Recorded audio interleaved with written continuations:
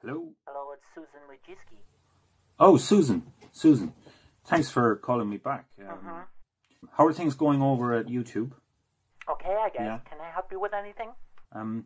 Just had a bit of a few little problems. Well, a couple of videos got removed. You know, it was qualified medical people talking about what they are qualified in, and they got removed by YouTube. Yes. Now, like one got taken down, and I, there was a button to say, well, appeal for it to be restored. But I wrote back I clicked the button. I said, I'm not appealing. I'm not actually appealing, because I know that YouTube just follows WHO guidance, and that's it. So I just said, look, I'm not appealing. I'm not begging. I'm not looking for the video to be restored.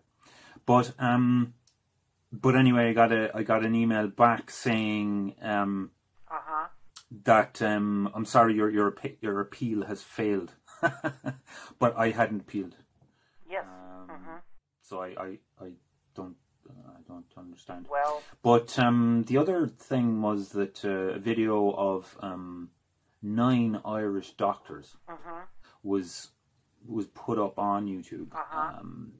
9 Irish doctors just giving their professional medical opinion, and it was taken down as well, even though it was censored by me. I mean, I took down the offending terms and so on. But so what I'm wondering is, like, has YouTube become a kind of a touchstone for people to check medical veracity? Like, yes. If let's say if you're at the doctor, right, and your doctor gives you an opinion on some ailment, or or maybe a clean bill of health or whatever.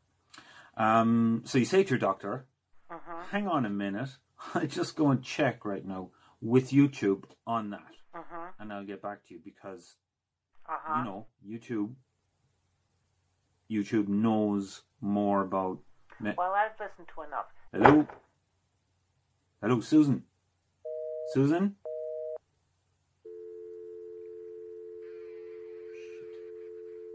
All right.